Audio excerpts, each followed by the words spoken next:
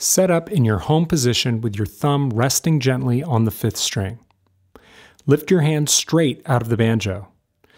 Adjust the gap between your striking finger and thumb to accommodate the 1st and 2nd strings. Plunge into the string, striking the 1st with the back of your fingernail. Simultaneous to this downstroke, your thumb will land on and gently compress the 2nd string. Sound the 2nd string with your thumb on the upstroke. Adjust the gap between the striking finger and the thumb to accommodate the 1st and 5th strings. Plunge into the banjo, hitting the 1st string on the downstroke and the 5th string on the upstroke.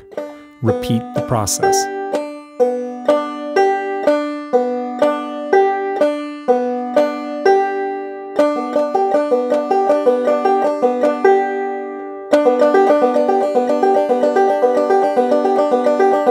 And that's how to play drop thumb in 60 seconds.